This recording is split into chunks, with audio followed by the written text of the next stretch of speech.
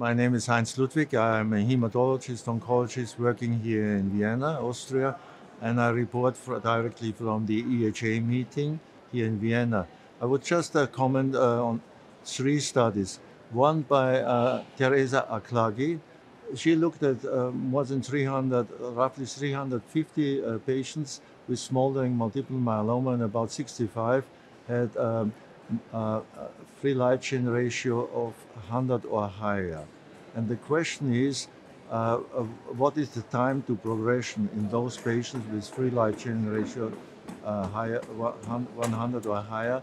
Because that is relevant, because according to the consensus guidelines, those patients are candidates for early treatment.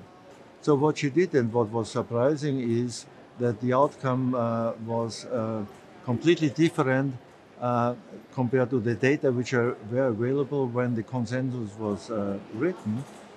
Namely, the time to progression was about, I think, 23 months or even longer. So what does this indicate?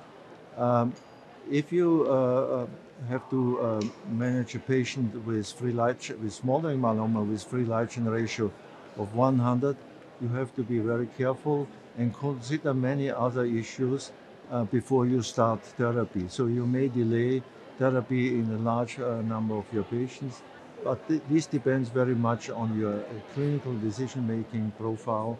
But it's important just to get this message out that these are not candidate, or not everybody with this free light chain ratio of 100 more is a candidate for immediate therapy.